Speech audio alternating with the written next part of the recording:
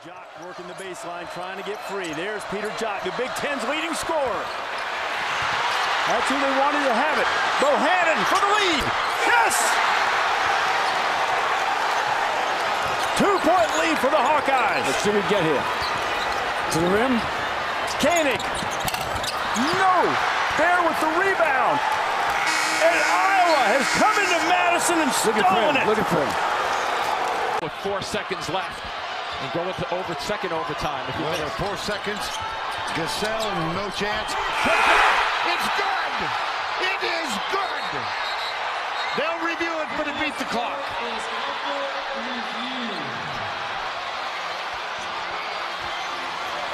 Woodbury's trying to grab the ball and throw it in bounds, and Mitchell intercepts it and bounces it off his mouth. What a crossover and a hammer!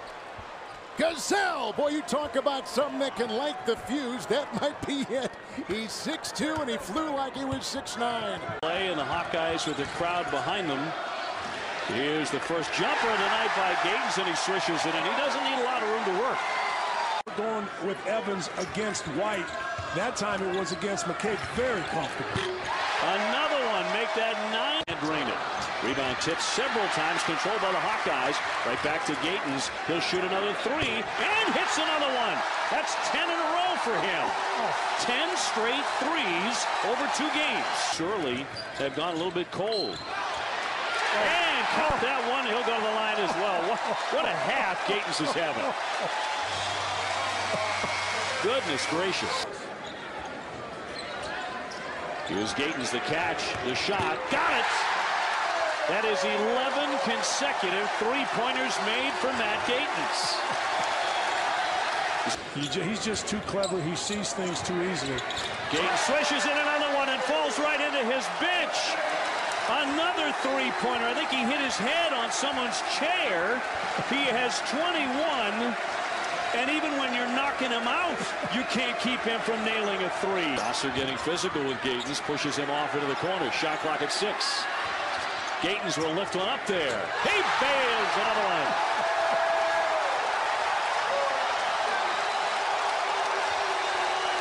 (11 for 15 shooting overall. He catches, shoots another. This is unbelievable. Heaves a 3. He banks it in. It will count at the buzzer. And they rush the floor here as Iowa, for the second time this season, has knocked off Wisconsin. And that's their 4th win over a top 25, led by Matt Gatens, who winds up the ball game with 33 points. Their first sweep of Wisconsin since 94-95. Yeah, and they did it all day. 20 for Iowa. I'm going to be very surprised if he doesn't get the basketball here. 7 to shoot. And now the clock is stopped. Utah buries it, and Iowa leads by 2. 6.1 to play. And a timeout call. 3-point game again, 1:35 to go. Cook another touch. Bohannon a 3. Got it. Man, what great offense. Finds Garza. Bohannon the force. And he got it. Unbelievable. Oh, man. He tie him with a 3. Here's McCaffrey. Now Bohannon for 3. Got it. Bohannon. Out there. And Garza the offensive board. Bohannon again. Got it. Bohannon. Shot clock at 10. Knocked away by Morgan. Bohannon gets it. Launches the 3 and hits again. So 7 seconds on the shot clock. They get it into the hands of Bohannon. Bohannon for 3. Yes! 1-second difference. Shot clock and game clock right now. Jock from the corner. Hits a 3!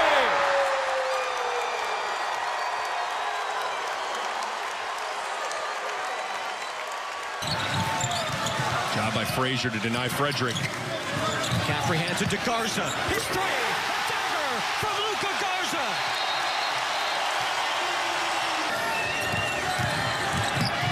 Felice gives it to Bashanishvili. And this is what essentially was an open layup. Up ahead to Weiss.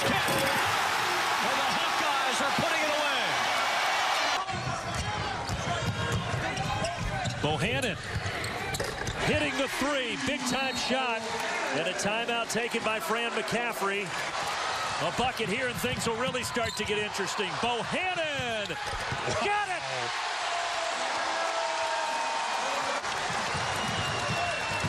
Wieskamp, baseline drive. One possession game.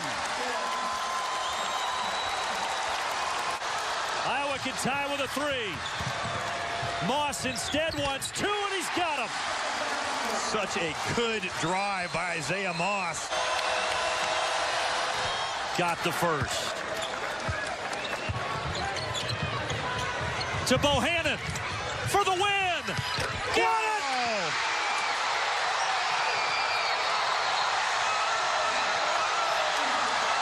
Still .3 on the clock. Switch this up when the ball comes in. Nope, they stay man-to-man. Better opportunity to drive if you're Rutgers. Here's Baker with 8. Pulls up for 3. With 3 seconds left. 3.3 on the clock. Baseball pass. 10. Caught. Shot. What a shot for Iowa! I don't believe what I just saw. We need your support right now. Bohannon. He's got Brooks on him. He draws the foul. Count that! And he draws the foul on Nyseer Brooks, which will be his 4th. As it runs into the double team. Bohannon with the left hand. Kicks it in the corner. That's Wieskamp. Got it. Here comes Bohannon. Almost got away with a carry. And off the window, he answers with a runner of his own, Jordan Bohannon. You need to make sure you keep the patience, not only for the clock, but for foul trouble as well. They've hit 10 threes in the second half. Make it 11! Wieskamp! Bohannon turns a corner. To the rim he goes, and he's fouled and counted! Jordan Bohannon, a chance at 3. Again, 2-possession game. Nice work. Bohannon, the touch pass, then up ahead. Here's Bear, and with an exclamation point, the Iowa Hawkeyes making it a perfect run for the Big Ten. 6-0 is the Big Ten as Iowa advances to the second round. That he is. It sends a great message to your teammates as well. It's not just about basketball. There he is, right on cue. They've never been behind by this much. 10 the previous time. Bear. And Barrett. Wieskamp. Ball fake and a 3. Oh, the bank is open despite the snow outside in Iowa. There's the duck down. Livers. No rush. Don't need it.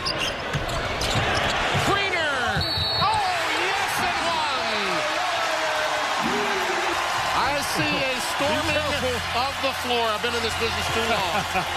Take a look, listen, and enjoy right now. And how fitting. Yeah. How fitting. Yeah. Listen to this. 20 to play right now. Tie game at 55. Gazelle will try and drive. Right of the lane. Shot. Good, and a foul. Isaiah Hicks fouled him. 10 seconds to play. Jackson looking for help. Gives it to Page.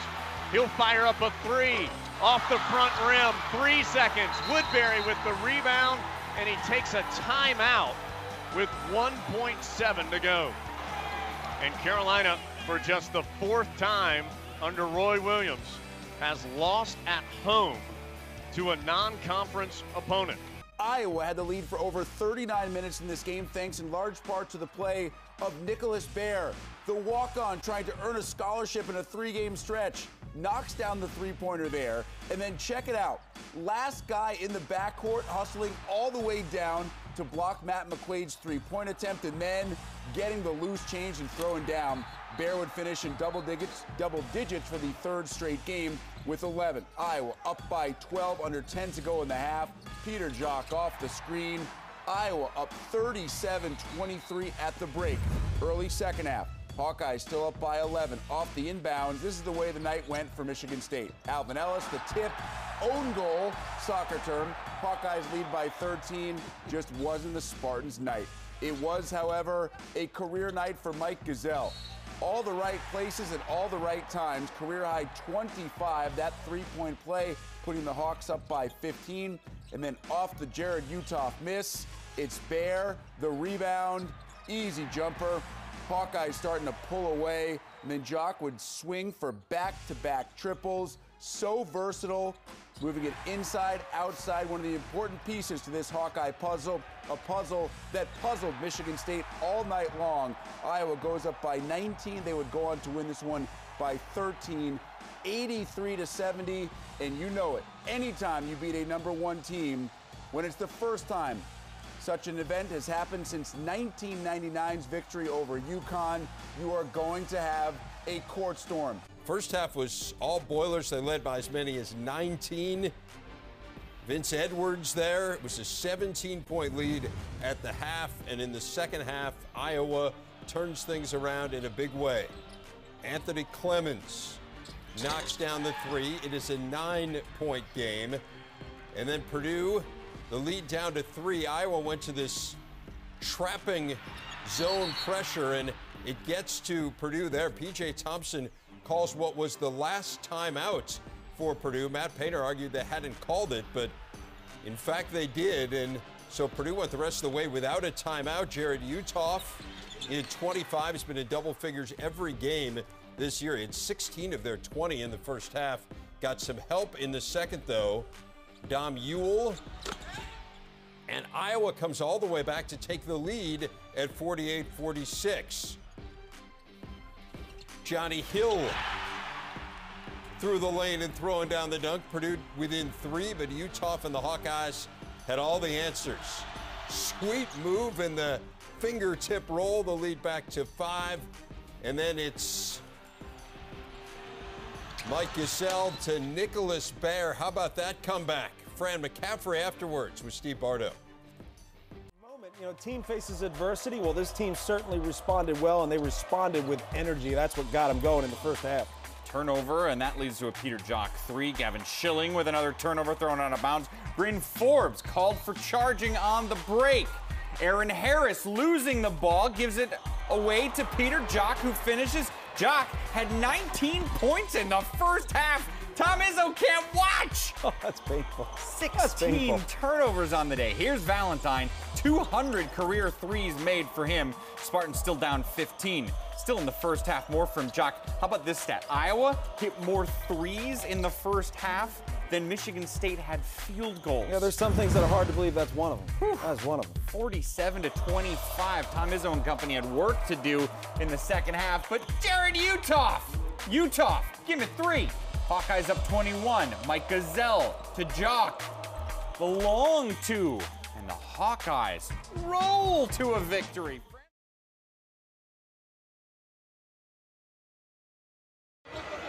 4 fouls. Dispossession, and Tyler Cook.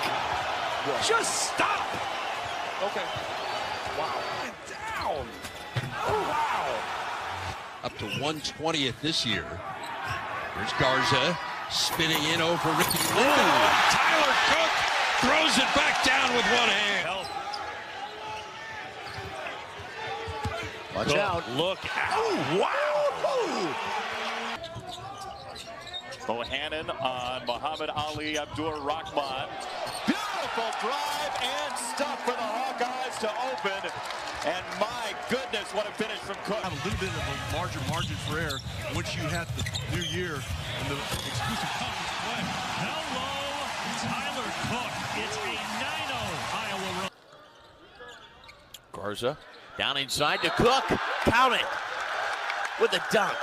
They usually don't go down that easy. Here's Cook all alone. Cook with the hammer on the baseline. Timeout, Illinois. Assist guy can score, can rebound. He just doesn't sell popcorn at halftime. Oh, Tyler Cook. Wow. Tyler Cook. Here comes. Oh my goodness. Point game. It's not about get the best shot. Oh, Bear! My goodness, what a find! And Cook the finish. Well, batted free, picked up by Bohannon. 3-on-1. Oh my goodness! And the foul! Hawkeyes. Bohannon finds Cook. Cook on his way in.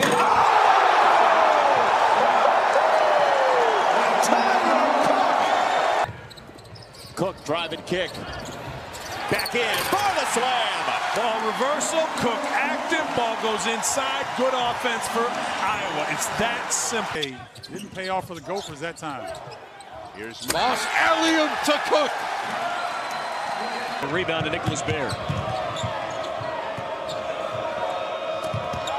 There's Cook against Copeland, and how about that finish from the sophomore? It was more than sportsmanship on display over the weekend in Hawkeye Nation. It was an act of honor and respect.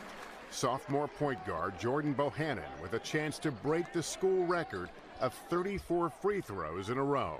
Instead, he pointed to the sky and then purposely missed the shot. And he does miss it. You see, Jordan didn't want to break the record set by Chris Street, an Iowa basketball legend, 3 days before he was killed in a car accident 25 years ago. Jordan was determined not to eclipse Chris's legacy. It wasn't my record to have. Chris's parents were there cheering on Jordan and were stunned when the shot fell short. He doesn't want to break somebody else's record, but that just says what kind of a heart he has. A kind heart guiding Jordan's display of uncommon selflessness. Obviously, that record deserves to stay in his name.